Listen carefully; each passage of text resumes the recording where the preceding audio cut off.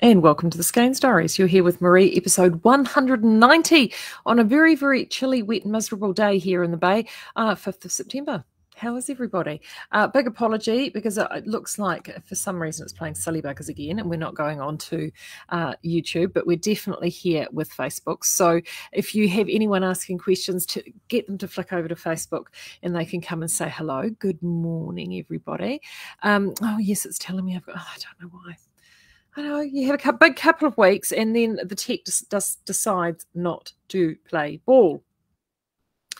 Had a nice breakaway, popped up to see the parentals and the family in Gisborne at the end of last week for 4 days. So that was really nice. Good morning, everybody. Nice to see you all coming in. And so that was lovely. It was good to see them. It's been quite, in fact, I've not been up there this year. So it was nice to get back up there and visit the old stomping ground and see everybody, which was neat.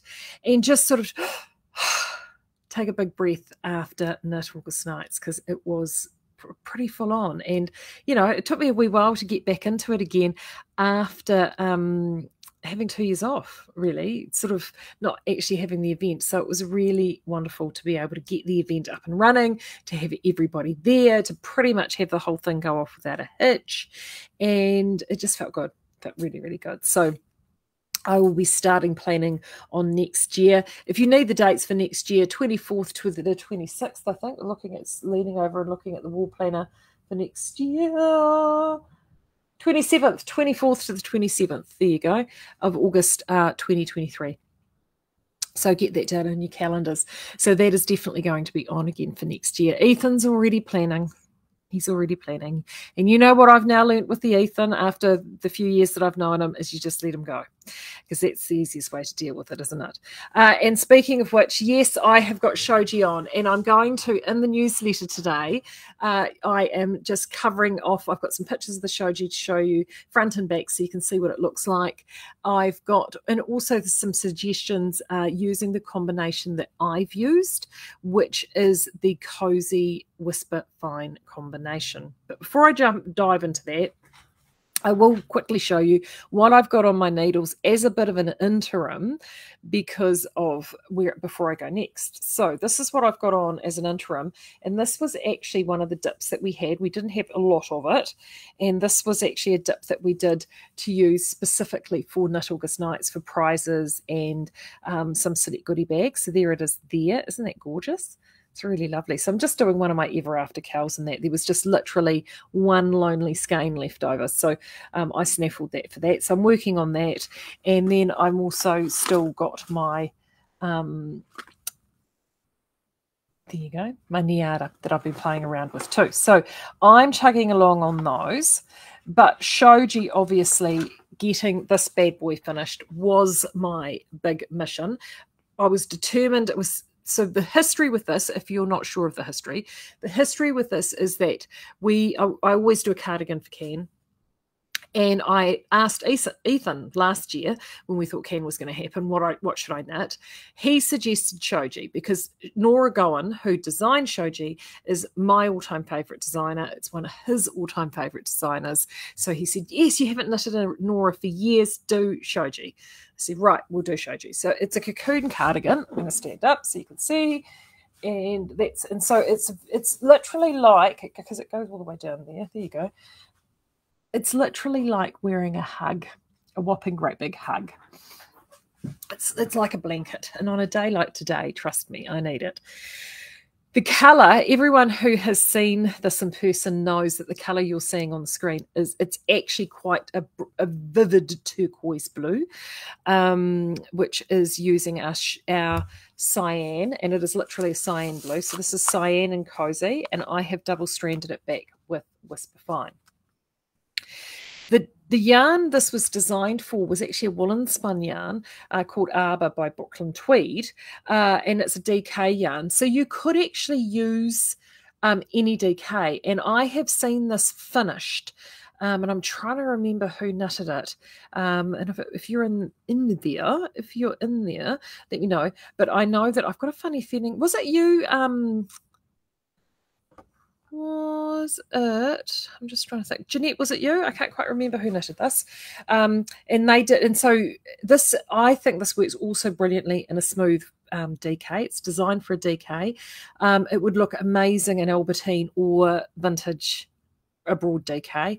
Incredible. But I wanted to, I really wanted to do something double-stranded because I wanted to show the benefit of having the fabric that can be made by using a more rustic yarn like the Cozy with the super soft Whisper Fry and the fabric that you would get from it.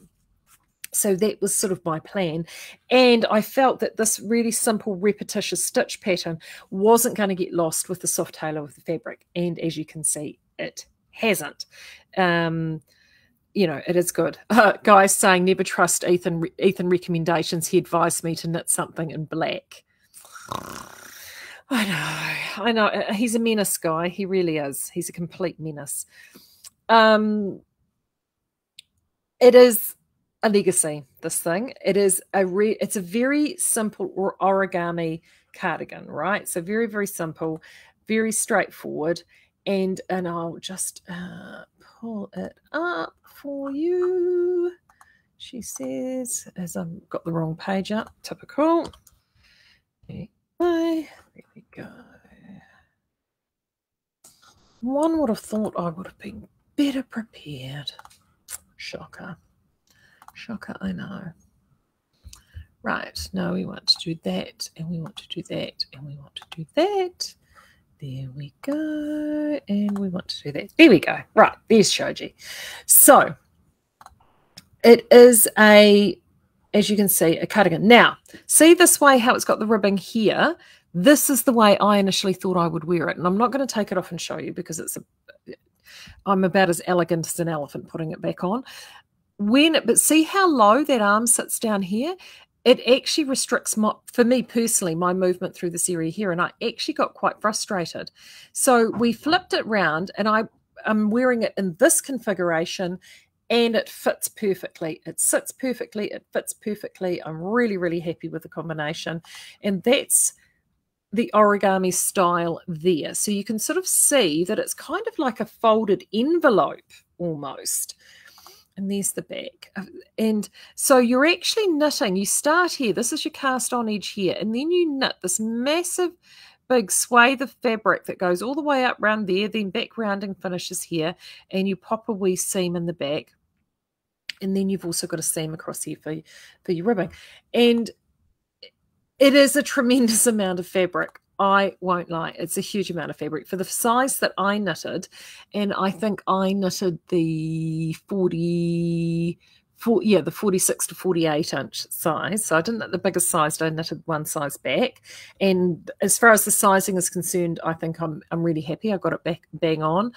2.54 meters of fabric. And, you know, the first meter and a half was actually not too bad.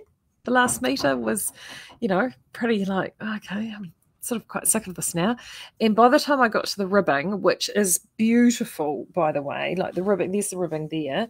And the ribbing, you actually drop down to a 3.25 millimeter needle and you get this really lovely, beautiful, crisp ribbing. But I have to say on a 3.25 millimeter needle at the end of the knit, and you've got to do, I actually didn't do the depth recommended because I knew I was wearing it in this format as opposed to wearing the ribbing as a collar. I actually pulled it back a couple of inches. I will be honest, I was spite ribbing. That's what I was doing, spite ribbing at the end, you know. And I had to be careful because, you know, it's like I was so determined to get it finished. But it is done. And to be honest, I'm thrilled, and I'm really thrilled that I've done it. It is a real journey. And actually, if you're wanting to do something that is a journey, repetitious, you don't have a beginning or an end, you just can pick it up and put it down and just enjoy it. This is actually a really great project. And it would make a good alternative to a blanket. Like some people think, oh, I'll just do a blanket because it's repetitive and easy. Well, this is essentially you're knitting a blanket and then you're, you know, sewing it up and popping a wee bit of ribbing on at the end. So that is essentially what it is. All you require really is time. So, as I said, that's the combination I did. But the beautiful thing about Cozy and Whisper Fine is that we have a number of combinations. In fact, there are 6 combinations between Whisper Fine and Cozy that you can double strand together for pretty much almost exact color matches.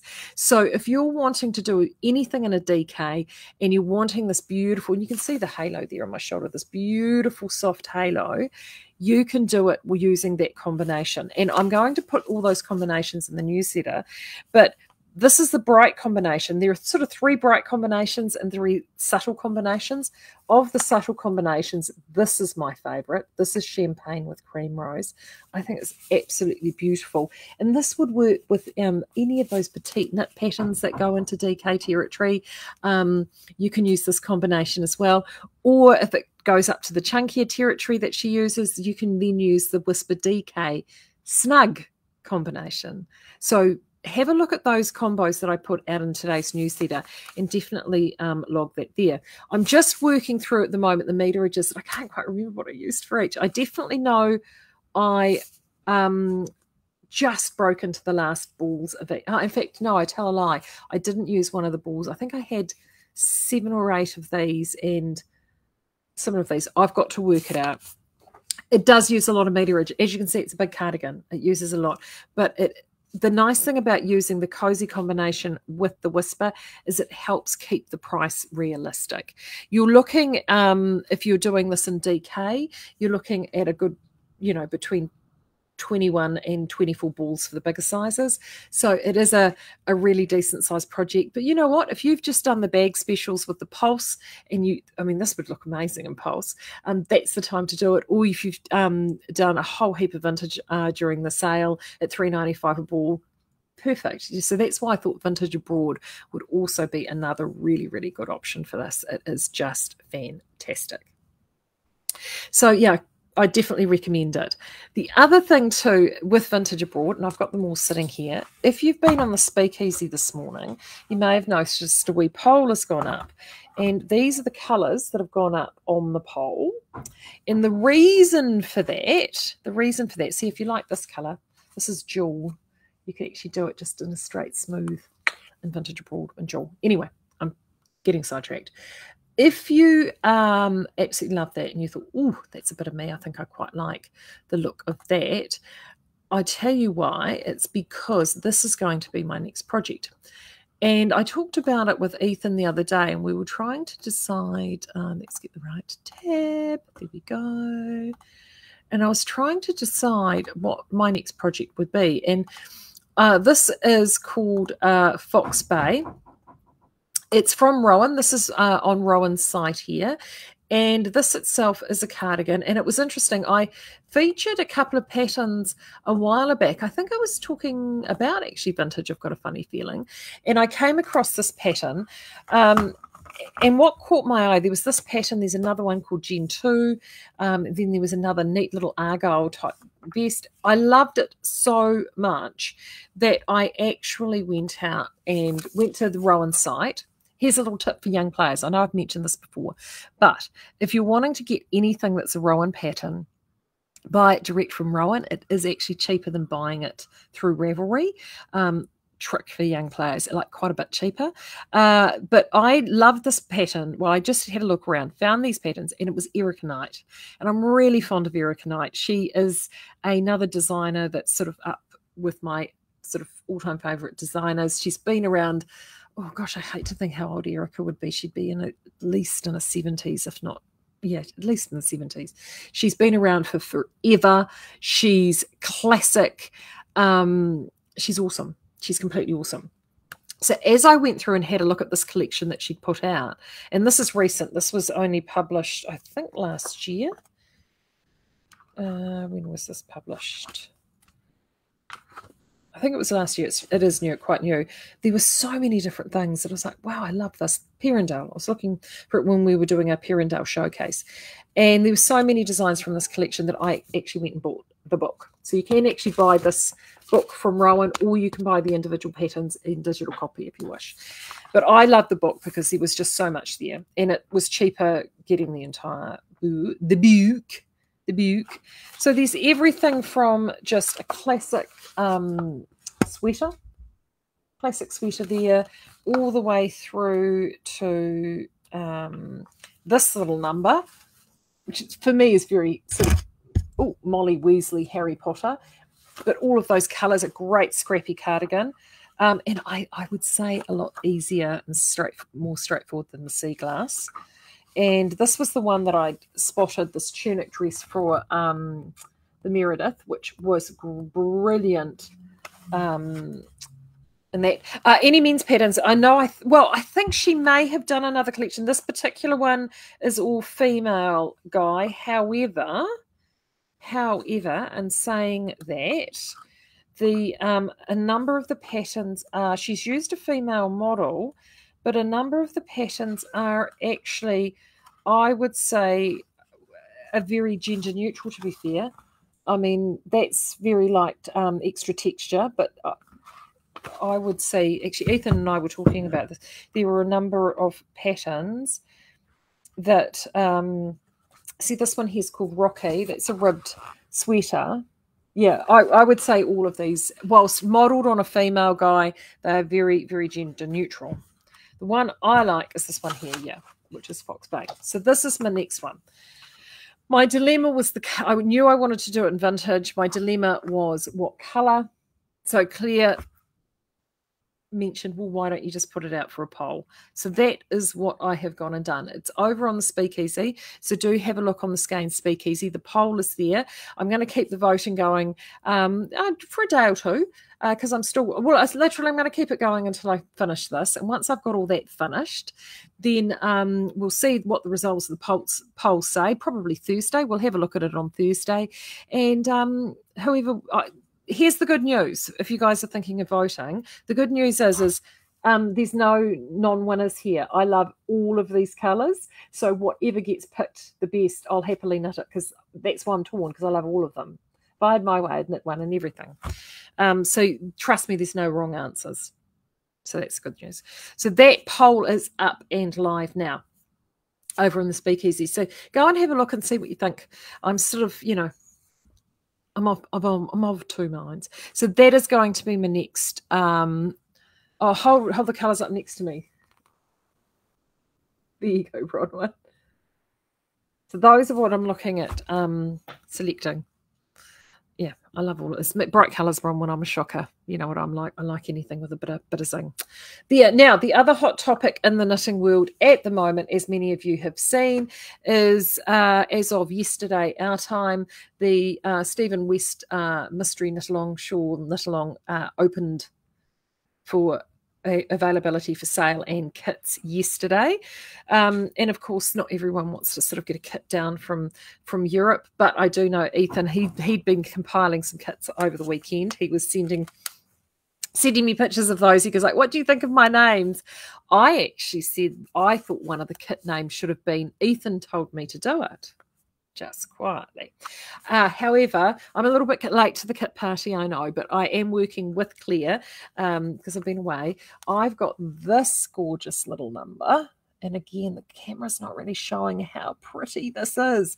It's just so pretty. It is like, there we go. It's actually a little bit richer and deeper than what the camera's showing. Let's get your face out of it. There we go.